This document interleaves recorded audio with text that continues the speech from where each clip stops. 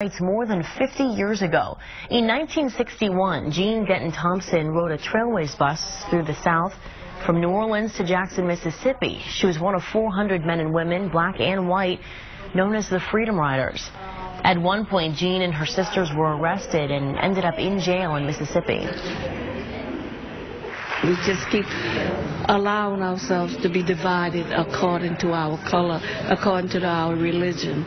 But we need to see each other as, I'm looking at you, you're my brother. You look at me, I'm your sister. As your grandma. Western New England University hosted Thursday night's talk in conjunction with Martin Luther King Jr. weekend.